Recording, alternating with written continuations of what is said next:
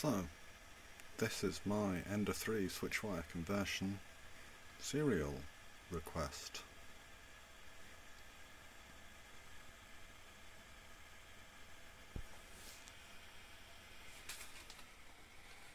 It's just coming up to temperature, and hopefully it'll work.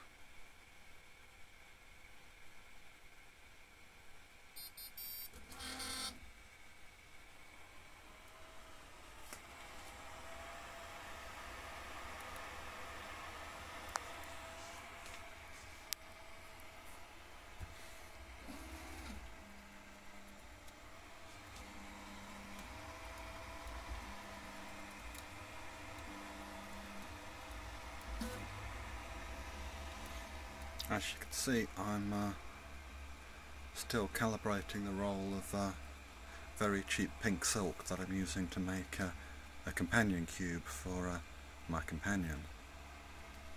But a quick tour of this.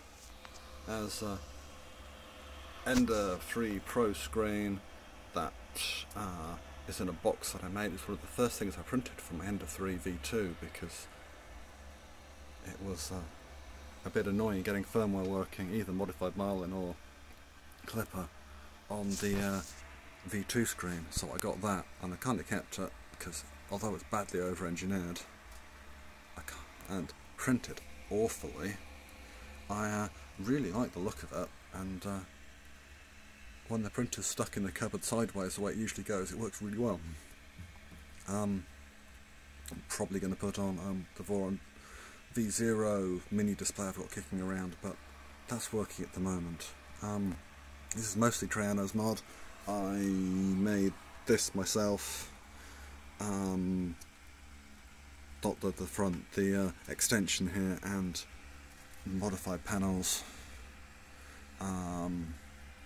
Some of the insides of this I changed because it's a little bit flimsy. Can we see that?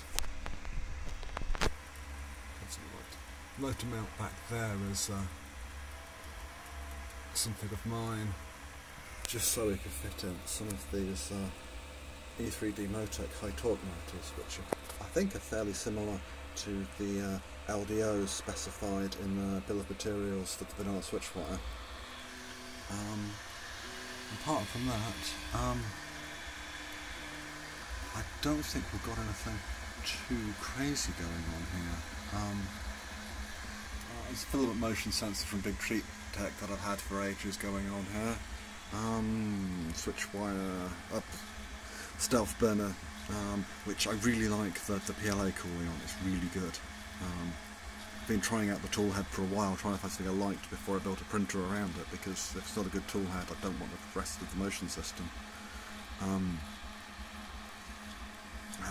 I've got this fairly fettled. I've had the input shaper on it.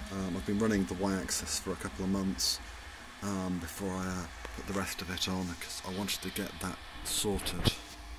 I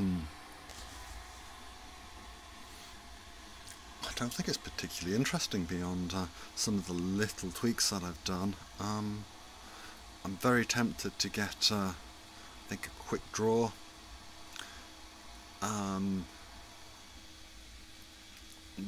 Because the inductive sensor is I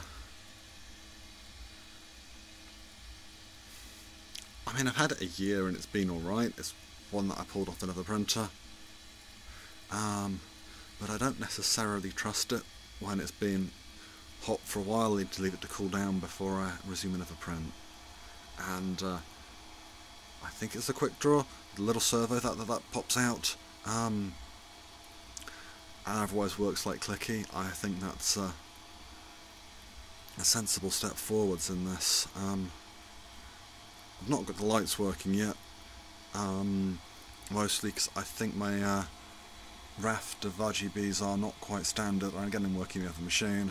That's not particularly important or essential for a working printer, and all of this works alright for a piece of failed print. But yeah, this is my Ender 3 Switchwire. You see there's a bunch of spool holders and so much filament, so many dry boxes, and I think this stuff might be a little wet already. I think the silk's really hygroscopic, or is otherwise unhappy with what's going on here.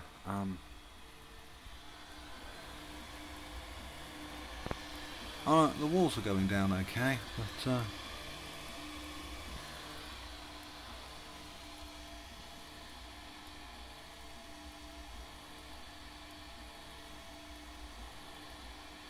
it's been really finicky to get tuned, and I'm waffling now, so I'm going to stop this video and see if I get a serial number for this.